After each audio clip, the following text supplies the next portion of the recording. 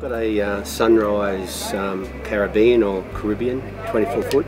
It's our second van, but our first van was a New Age, which was a good van, but it just lacked a few things that we, after travelling for a couple of years, you just realise you need different things. So my wife Erica's always loved the Sunrise, and in the second van we had to look at Sunrise, and it was a pick between a Retreat and a Sunrise, and just came up trumps. And yeah, Nita was, the owner was fantastic. Like, we could change a lot of things and nothing was too much trouble.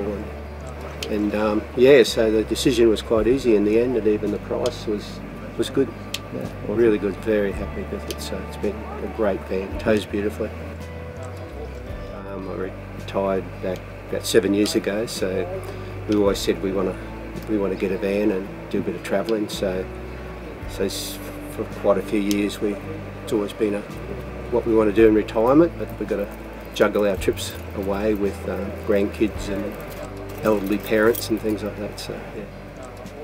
Probably down Adelaide way. Yeah, down Adelaide, the Barossa Valley, down that way. We love Victoria too. Yeah, and this, down the east coast of New South Wales, some beautiful towns there. A little place, Bonnie Hills, which I loved, was sit right up on the bank and a nice grassy caravan park, and you look down at the water, and yeah, some really nice towns all around the coast of New South Wales and Victoria. But also inland, Bright was a beautiful in Victoria, place. Yeah, Victoria, Bright's gorgeous. In the autumn colours, yeah, it's just gorgeous. We went there in autumn, and just magnificent colours. So yeah, so no, there's a lot of great places that we've been to, and there's still a lot of great places we haven't been to. So.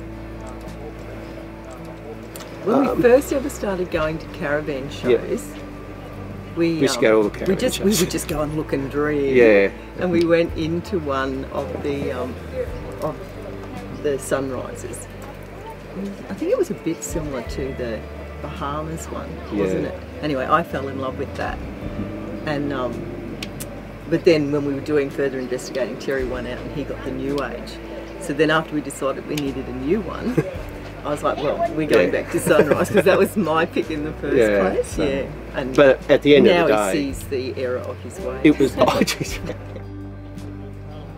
Sunrise. We met Julia, Ron.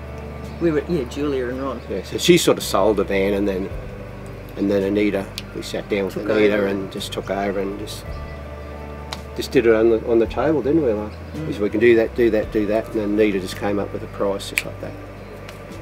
No calculators, no nothing, so I was very impressed. Very impressed. It's just exceptional. Yeah, and the service is amazing too. Like, this, and the service is still exceptional.